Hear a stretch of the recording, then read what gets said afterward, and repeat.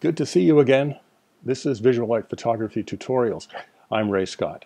Today we're going to show you how to multiply light trails. Now, if you're not sure how to shoot light trails, maybe you've never done it before, I have a really good video and it takes you through all the steps on how to create stunning light trails. So I'll put that banner up now so that you can click on that if you need to go to that video to find out how to shoot light trails. Now, if you're familiar with the whole process of shooting light trails, this is kind of like part 2 of that video, and I'm going to show you how to multiply light trails. Now, if you've seen that video, you'll recall that the whole thing with me in terms of shooting light trails is not just to shoot them, maybe like on an overpass or something, but to also have an interesting background, something there that's just more than light trails.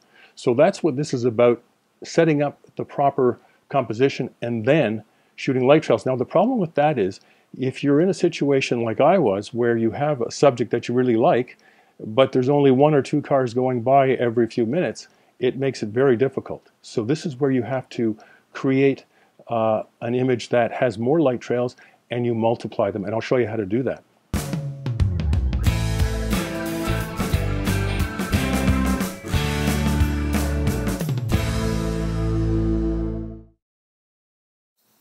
What you're seeing on your screen right now is the beautiful 100-year-old Regent Theater, which, by the way, is still in operation.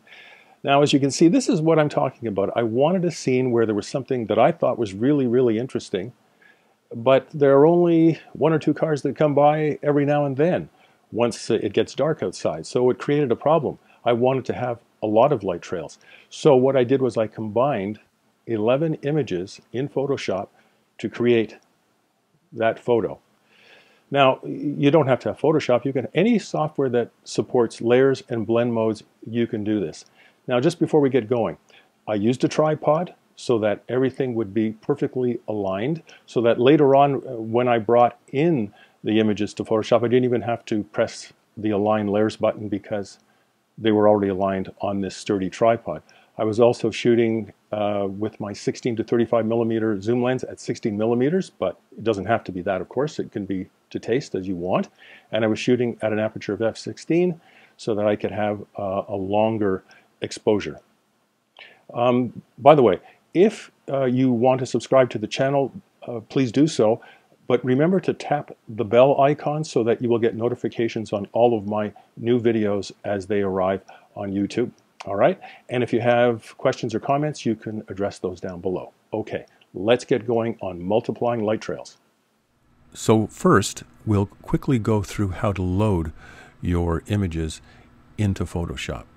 In this particular tutorial, I'm using 10 images, but you may want to use 2 or 3. You may even want to use 15 to 20.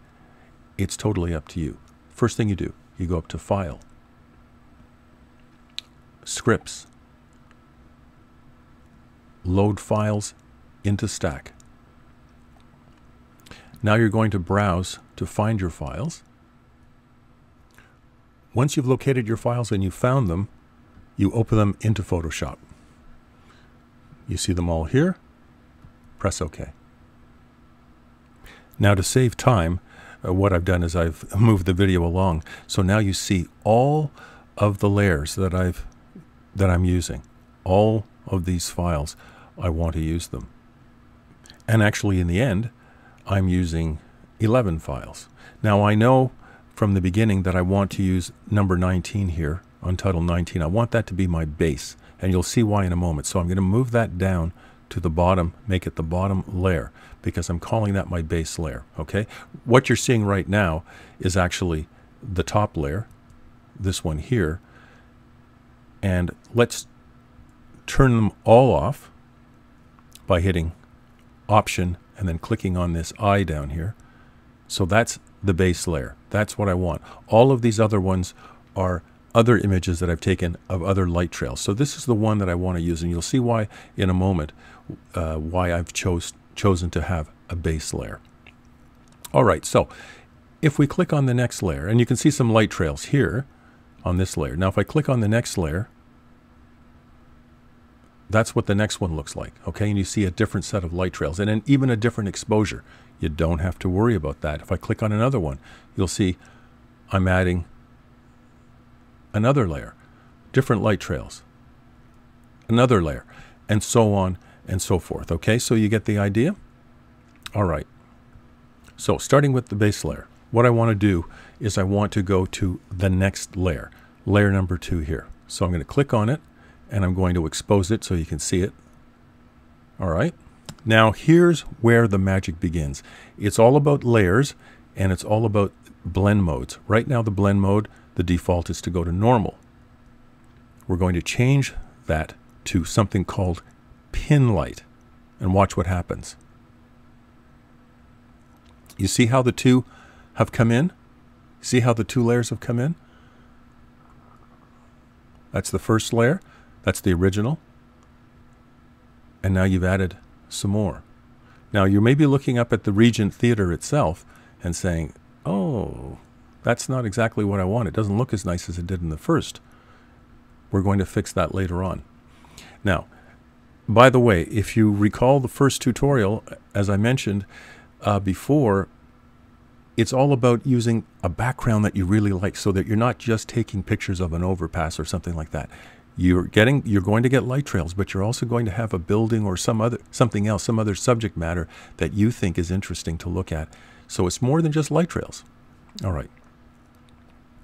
The third layer. If I turn that one on, okay, and then change that from normal to pin light, now we've added more light trails. All right. Layer 4. Change it from normal, the blend mode, to pin light. And we'll add more light trails. So what I'm going to do now is just continue to do that.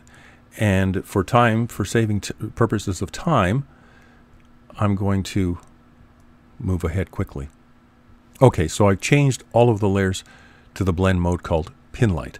And now you can see all of the light trails. But the theater is looking a little strange, and the sky isn't the way I want it, and even the road down here is not exactly the way I want it. So let's just take a quick comparison right now to start with. This is what we had, the original shot, and these are all the layers stacked on top. All right, so you can see all the light trails. But the theater, again, let's go back. I like the exposure on the theater and the sky actually better than what we see here. So how are we going to fix that? Well, it gets kind of easy after that. What we do is we highlight. The first layer up here is highlighted, and we go down to the second to last layer, and we press the Shift key, and we highlight all of them. All right? No problem there. Now, we go over here to this flyout menu, and we say new group from layers. So we're going to group all of these 10 layers into one grouping. And we'll just call it group 1 for now. Okay? You can call it anything you want. And there it is there. It's not lost. It's all there. You see? All the layers are in the group. No problem there. Now, what we're going to do is on that layer, we're going to put a mask. All right? So that group of layers is highlighted. You go down here and go to that little washing machine type of icon at the bottom of the layers panel, and you press that, and a mask appears. Now, because white reveals and black conceals, we're going to select the brush tool by hitting the B key, or you can just go up here and click at it. And now that we have our brush selected and it is in black in the foreground, we know that it's going to conceal. I'm going to make it a little bit bigger. And what I'm going to do is I'm going to take away all of these layers. I'm just going to leave the original layer. Now watch what's going to happen. Okay. Now you can use a gradient tool if you want, or any other something else to take out all of those layers, but I'm actually just going to brush this out. This is the way I want to do it. Okay. And now we're just going to move ahead quickly. Okay, so now you see what I've done. I've taken away all of those layers, all of that overexposure and the weird colors and everything else, and I've made my background look exactly the way I wanted, all of this, but the light trails have remained the same. All right? And remember, all of those layers are still there, but I've masked out the upper portion of each layer. So now, the original